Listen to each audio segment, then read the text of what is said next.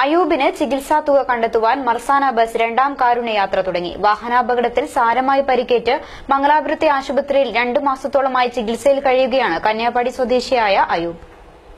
മുണ്ടിയത്തടുക്ക കാസർഗോഡ് ബാങ്കോട് റൂട്ടിലോടുന്ന മർസാന ബസ്സാണ് അയൂബിന് വേണ്ടി കാരുണ്യയാത്ര ആരംഭിച്ചത്. കാസർഗോഡ് പഴയ ബസ് സ്റ്റാൻഡ് പരിസരത്ത് ബസ്സിനെ ഫ്ളാഗ് ഓഫ് ചെയ്ത് Kasaragod press club president ടി.എ. Shafi ഉദ്ഘാടനം നിർവഹിച്ചു. സഹായനിധി ചെയർമാൻ കുഞ്ചാർ മുഹമ്മദ് ഹാജി അധ്യക്ഷത വഹിച്ചു. Convener Basheer തൽപ്പണാജെ, bus owners association ജില്ലാ treasurer PA. Muhammad Kunhi master, taluk president എൻ.എ. Hassainar Haji, Kareem തൽപ്പണാജെ, Ummer Padaladukka, ടി.എച്ച്. Abdulla, ബസ്സുടമ Ibrahim നീർച്ചാൽ, driver Ubaid Kanyappadi, conductor Mojtaba, cleaner Ajith, Abdullah Malabar തുടങ്ങിയവർ സംബന്ധിച്ചു. ഇപ്പോൾ തന്നെ ഏകദേശം 15 ലക്ഷം രൂപ വരെ അടിച്ചു കഴിഞ്ഞു. ഇനി ഒരു 10 ലക്ഷം രൂപ വരെ വേണ്ടെന്നാണ് പറയുന്നത്.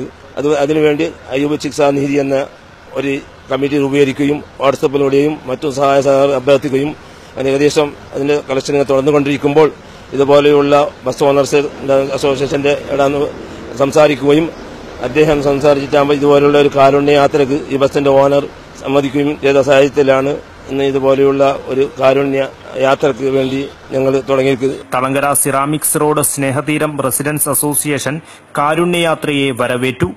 ബാങ്കോട് സിറാമിക്സ് റോഡ് ഭാഗത്തുനിന്ന് മാത്രം residence association president K M. Muhammad Basheer volleyball, Hamza S, Shihabuddin Bangod, Umair Thalangara തുടങ്ങിയവരുടെ നേതൃത്വത്തിൽ 10,000 രൂപയോളം ശേഖരിച്ചു.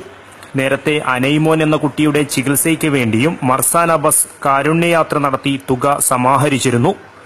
News desk KCN.